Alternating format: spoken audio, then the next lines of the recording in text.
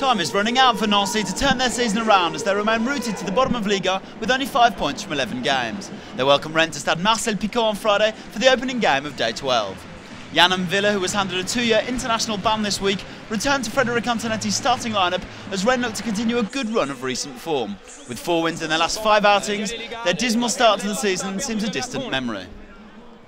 These two teams met in the League Cup back in September, with Rennes claiming a 3-2 victory.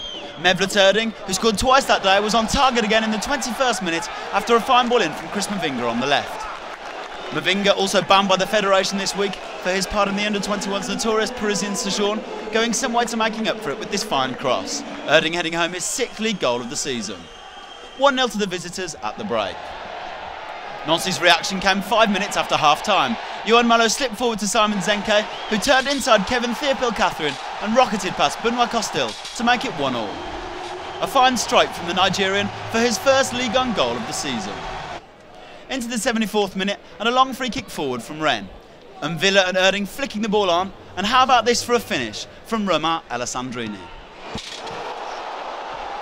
A stunning strike from the former Clermont, his 3rd of the season, leaving Roland and ASSEMBE no chance.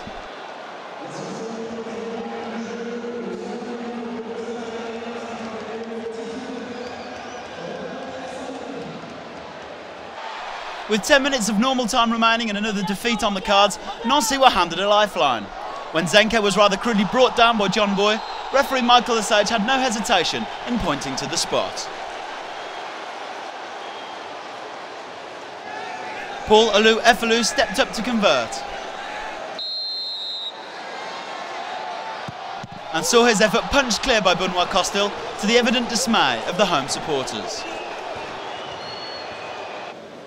And Nancy were made to pay for it a few minutes later when Massadio attempted to head Costil's clearance back to his goalkeeper. Jonathan PITROIPA got ahead of LUIZ and ASSEMBE and was left to head into an empty net. Poor defending from Nancy, allowing PITROIPA to claim his 4th of the season and seal a 3-1 victory for Rennes.